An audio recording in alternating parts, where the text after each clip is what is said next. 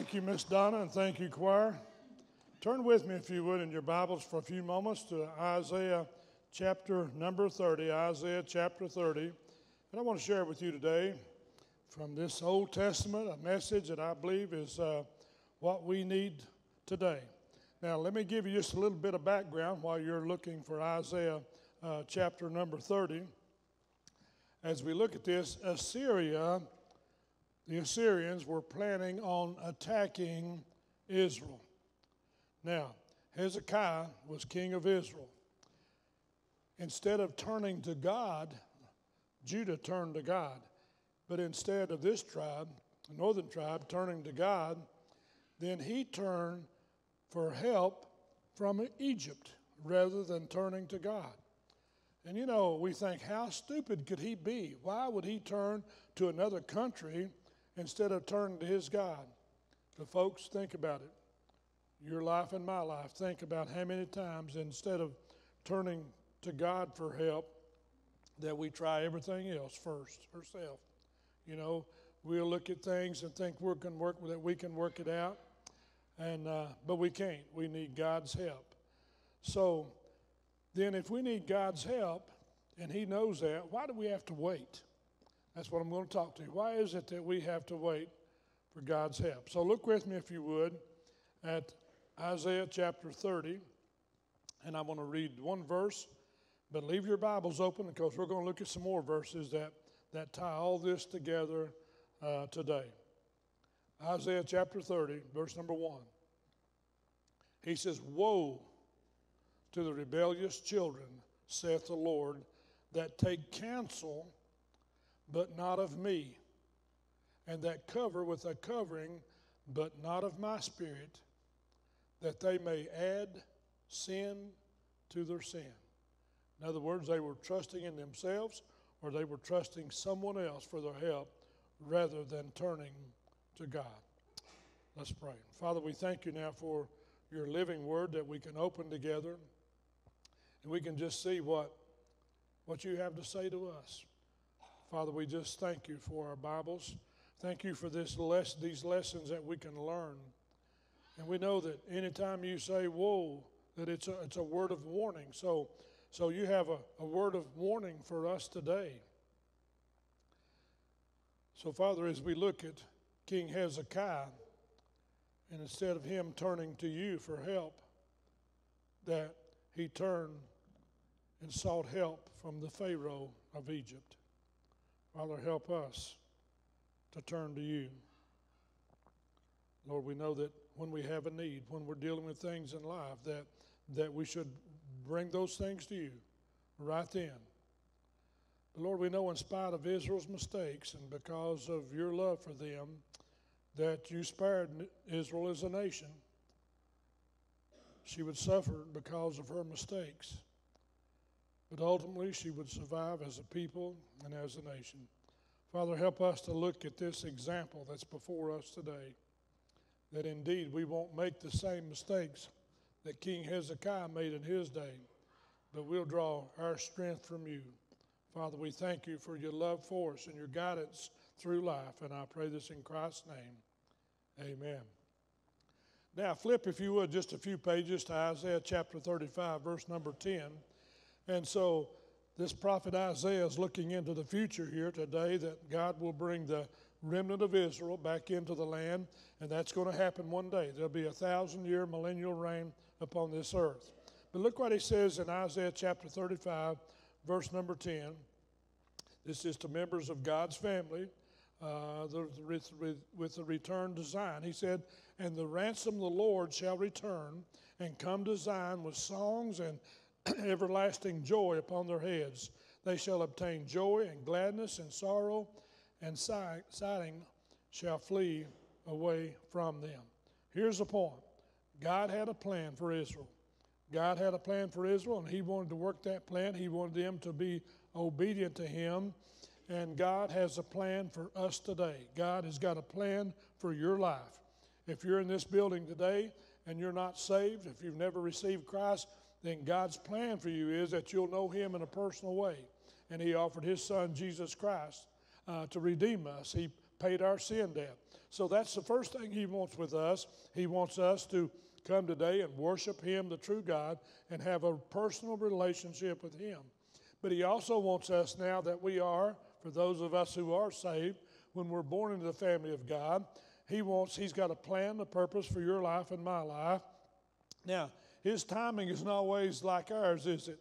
You know, when we have limits on it. We want God to act right now on certain things, but God's timing is not that way. But he has a plan and a purpose for your life. Some people go through life and they never understand or realize what God's purpose is. It's because they don't read the Bible. It's in the Bible. God's got a purpose and a will for your life, and just get into the book. And you might be reading verses you've read before, and God spoke to you in a way that way, and you read them now, and God speaks to you in a different way, showing you what his will for your life is. I'm a standing testimony to that. God will show us. Now, God's way is not man's way. These are not man-made things here. Now listen what Isaiah 55 says, "For my thoughts are not your thoughts, neither are your ways my ways, saith the Lord. For as the heavens are higher than the earth, so are my ways higher than your ways, and my thoughts higher than your thoughts."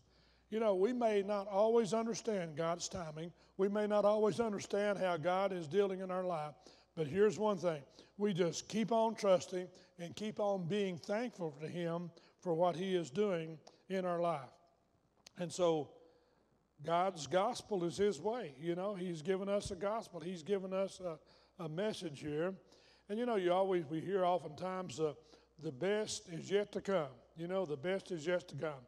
And that's what I feel for this church. And so today, as I prepared this message, I wanted something for all of us as we look forward with excitement about how God is going to use this church even at a higher plane than where we are now. God's going to take us to another step. I believe that with all my heart. It's going to take all of us. It's going to take all of us inviting others to come. The last few weeks, we've had several people come to be a part of our church here, to be in this, and we're all in this together. And God has placed this church here to reach people, so that's what we're here for. Now, back in verse number 18 of chapter 30, I want to give you a couple things to consider here, and that is the omniscience of God. In other words, God knows everything. And he says, "For the Lord is a God of judgment." Now, we're not talking about a judgment here where he's God passing judgment on us. That's not what that word judgment means there. That means that he is a discerning God. In other words, the God that we serve, the God that you read about in your holy book that you have in your hand, that God knows everything. There's nothing that he does not know. He knows all about your life. He knows the past. He knows the present. And he knows the future. And he knows what he wants to do in your life already. But we have to get to that point where we say, "Okay, God, what is it? Here it is. Whatever it might be, I want to be a part of what you want me to do." So what he's doing here, he is judging rightly. He is discerning what we have for us. In Ecclesiastes chapter 8, verse 5, the Bible said, "A wise man's heart discerneth both time and judgment." So here it is. God knows what we need, and God knows when we need it. And on God's timetable, it'll be the perfect time. God will work in our life to show us whatever it is. Here's what Jesus said in Matthew chapter 6. "For your Father knoweth what things you have need of before you ask." But now, oftentimes, we become impatient, do we not? We'll pray about something, and God doesn't answer that evening or that night or the next day, so we kind of upset with God. "Don't you care, God?" And we start all these questions. Just be still and wait on God. Just read your Bible, keep on praying, and God will reveal things to you that he's never revealed to you before. So, if God loves me, and he does, and he wants the best for my life, then he wants to teach me patience as well as we wait on the way. Listen to what Andrew Murray had to say. He said, "Be assured that if God waits longer than you wish, it is only to make the blessing doubly precious." So God knows what we're going through. He knows the afflictions that you're going through today. He knows the troubles you're going through, the sorrows you're going through. He knows all this. He knows everything about us more than we even know about ourselves. Now, Exodus chapter 3, verse number 7. This is one of my favorite passages that you might want to write that down for a reference later to read. Listen what it says. And the Lord said, and there's 4 things here. There's actually 4 components here that he's going to give us from this scripture passage. See if you can pick them out while I read through them. And the Lord said, I have surely seen the afflictions of my people which are in Egypt, and I have heard their cry by reason of their taskmasters, who were wicked and horrible to them. For I know their sorrows, and I am come down to deliver them. In other words, he's going to redeem them. 4 components there. He said, I've seen the affliction in that verse. He said, I've seen the affliction of my people. He knew exactly what was going on with his people.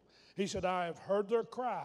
He knew how they were crying out to him. I know their sorrows, and I am come down to deliver them. God knows your troubles today. God knows everything that you're dealing with today, whatever it might be. Maybe just you know and God knows, but God knows the troubles that you're going through because God sees, He hears, He's omniscient, He knows everything. Now, here's the thing. He wants to help us. How about that? We got a God in heaven who's interested in all these things in our life.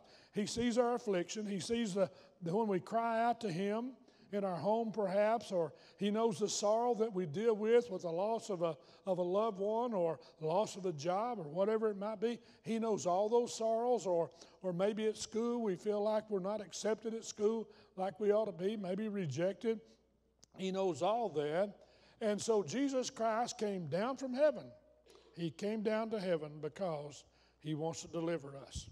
So there's 2 ways that we can grow through this. He matures us through our adversity.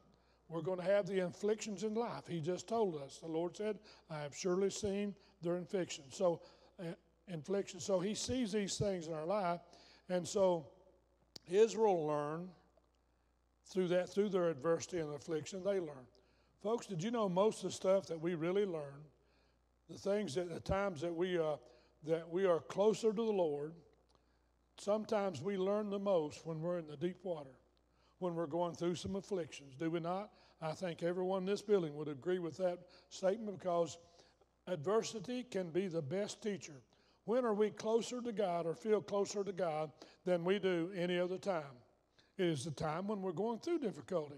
It's in time when we're facing surgery or trying to heal up from surgery or not certain. We've got a diagnosis and we don't like what the doctor said, and it's the unknown and we're not sure what's going to happen next.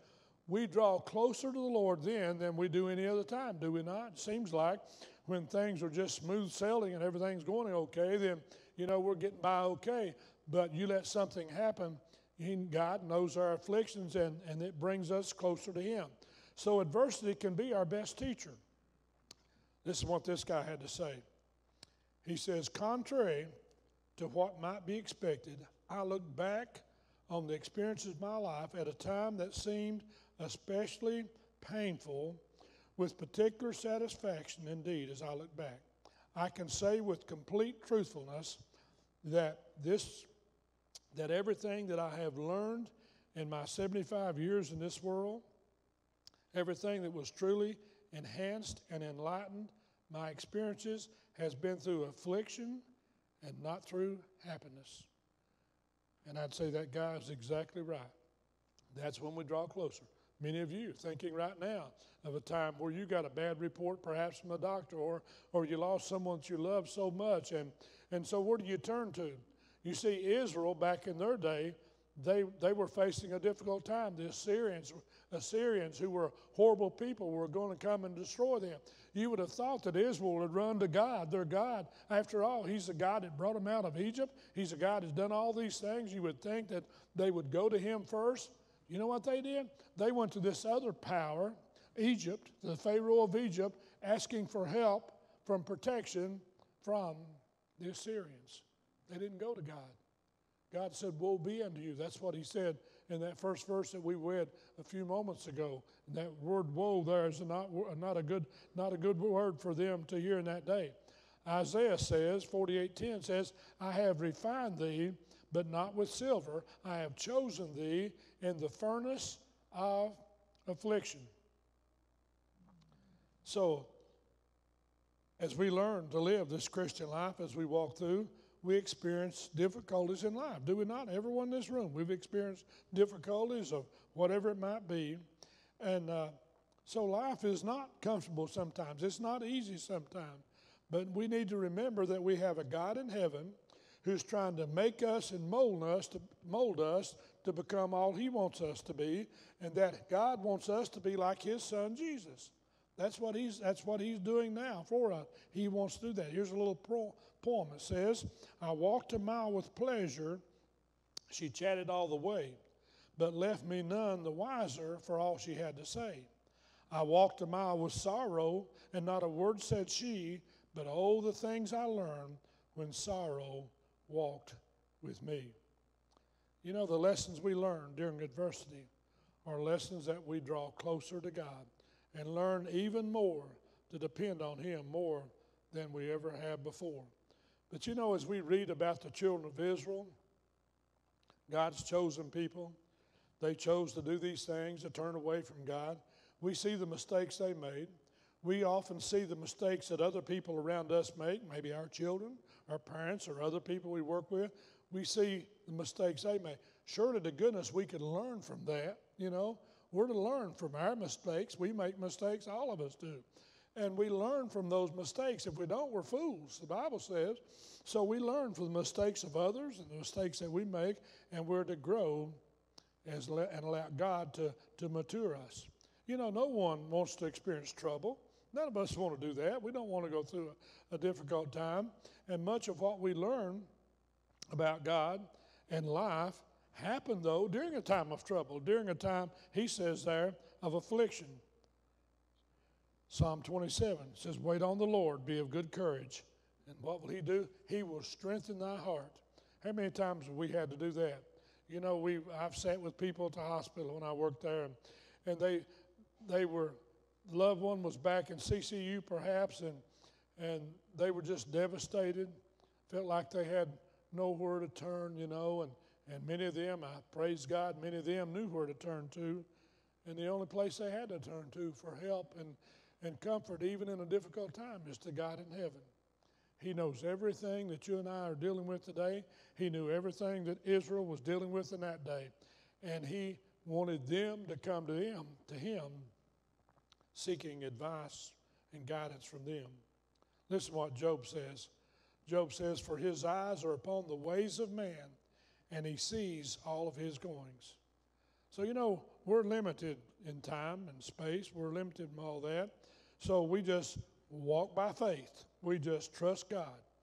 Do we have to have a reason for everything? No. And you know what? Even if we had an explanation of a lot of things, that wouldn't change the hurt, would it?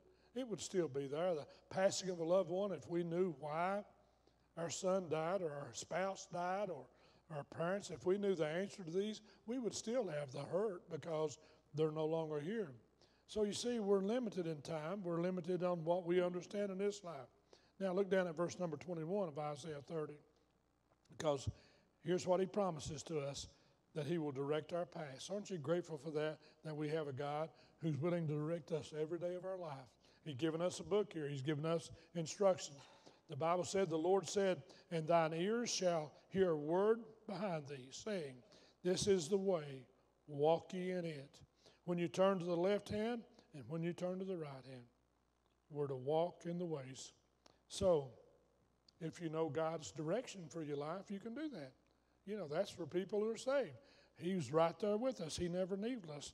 You know, God never intended for people to walk in the dark. That was never his intentions.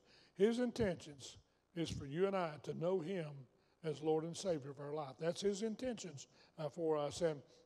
And he wants to instruct us and guide us as we go every day of our life. Listen to what Psalm 32 says. I will instruct thee and I'll teach thee in the way that you should go. I will guide you with mine eyes. So God has promised to deliver us, just as he would deliver to Israel from the Syrians. God has promised, because he hears our cry.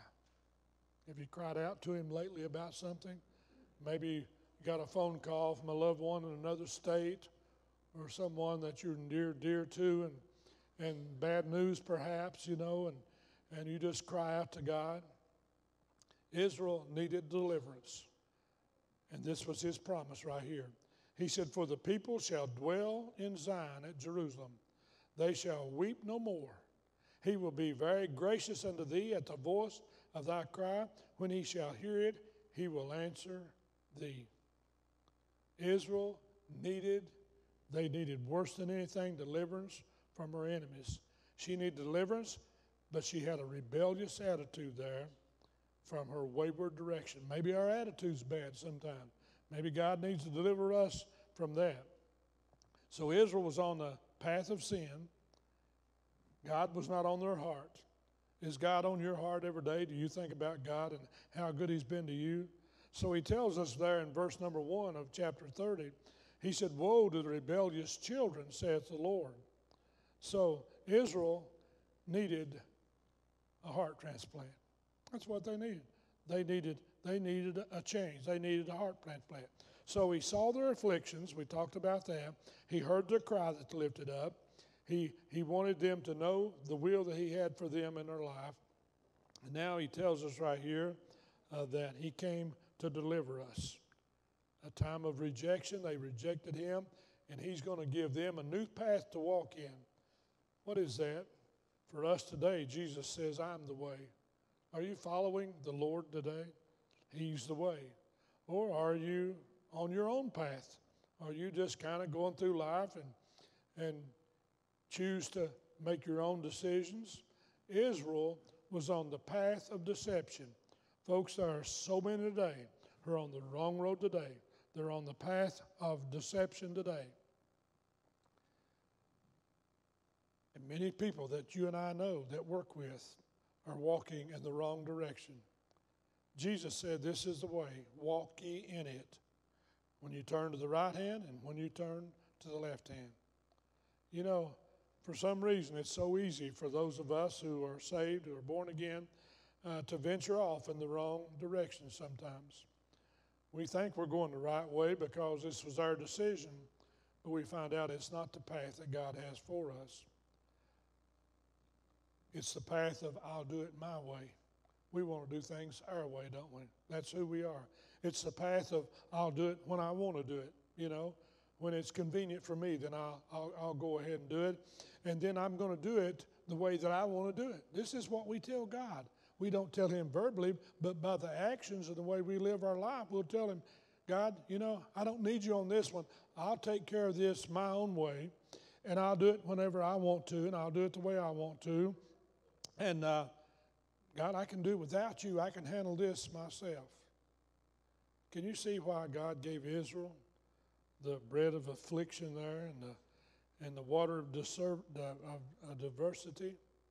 Because they just choose their own way. That's a choice we have. You and I can do that. We can go through life and we can never receive Christ. We can go through and never make that profession of faith, putting our trust in him. But what Jesus says, he says, "This is the path. This is the walkway I have for you in life. Walk you in that path." And when we do that, he'll bless our life as we go along the way. Adversity comes, sure, it'll make us stronger when it comes. Difficulties come sometimes as we go through, sure. All those things happen. But they're created to mold us, to make us, look what Jesus went through, to make us strong in life, that we'll be a better witness for him, that we'll be unashamed of the gospel, whether we're at school or wherever we are, to share the gospel message with others who need to hear it. That's how God is going to bless this church in the days ahead, when we just totally walk with him, walk that path that he set before us. What is that path? Reach people for Jesus Christ. Show them we have a place that we love them. God loves them. We love them. We want to grow with them. We want to watch them as they mature and grow closer to the Lord. As a byproduct, God's going to do, God's going to add to his church. He's the one that does the adding, but we have our part to do as well. Let's bow our heads together for a few moments. God knows everything. He knows exactly what you need in your life. You need Him. You need Him more than you need your next breath. You need Jesus. Now, if you already know Jesus, He knows that you need Him as well. You need Him as you grow in life, because He knows your afflictions.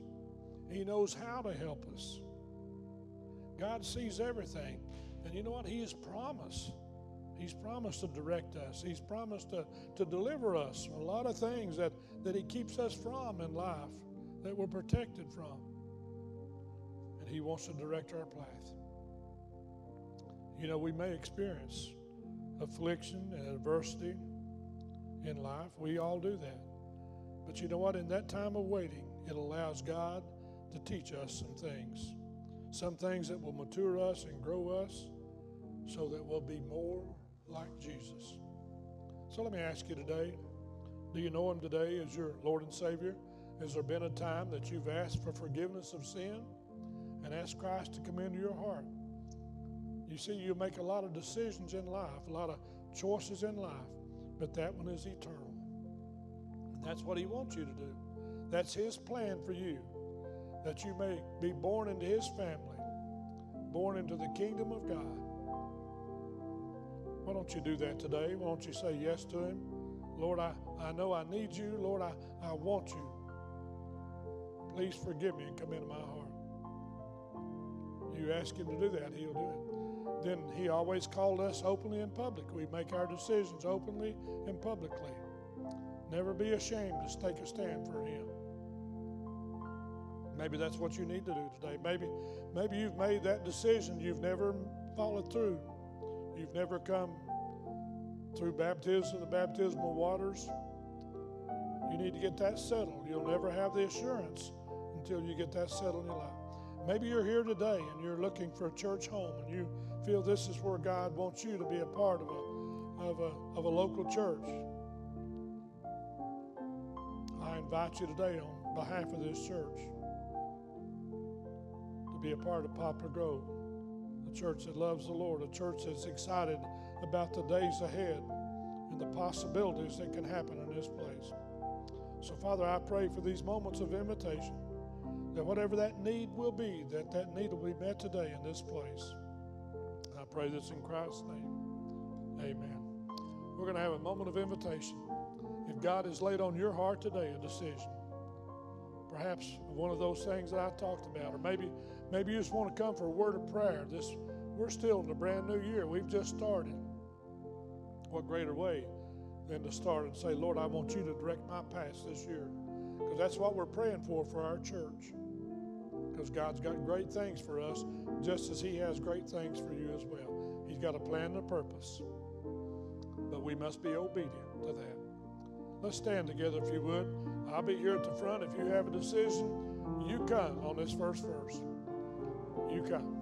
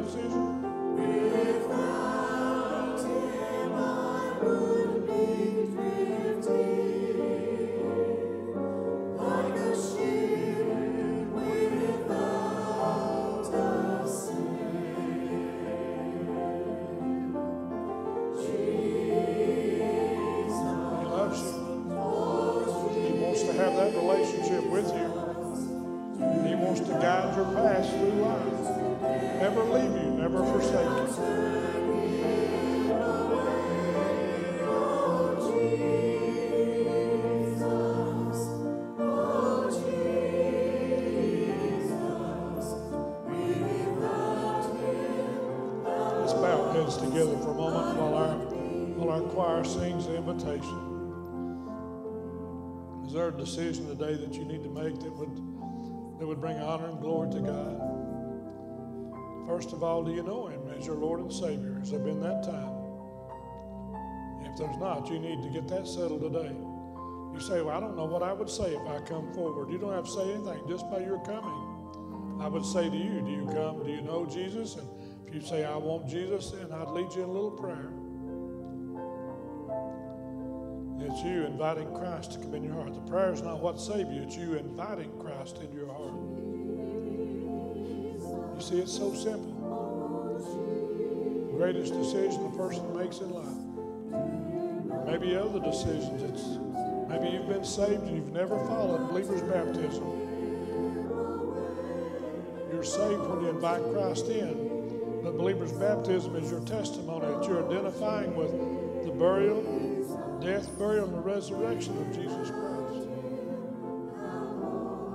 Maybe you need to come for baptism. Or maybe church membership. You're looking for a church home and you want a home that preaches the gospel and you feel this is where God wants you. You see, He's directing your life. You're not here by accident. You're here by divine design today.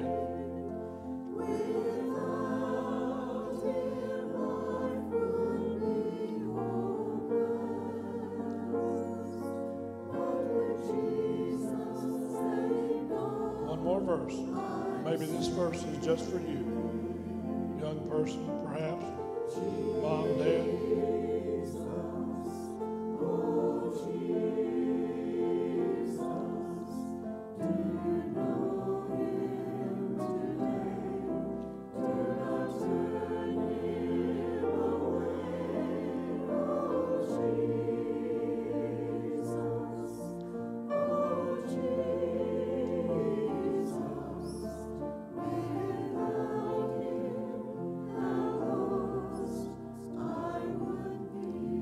Father, we thank you for this time together today. Thank you for this time of worship. And we've come to this place, Father, to worship and to praise you. Now, Father, as we leave this building, we ask that you go with us. And Father, may we live that godly life out in this community, that others would see our life and they would want what we have, and that is that relationship with you. Thank you for everyone who's gathered in this building. And Father, I pray that you'll bless us as we go. And I pray this in Christ's name. Amen. Broader than the scope of my transgressions, greater far than all my sin and shame. Oh, magnify the precious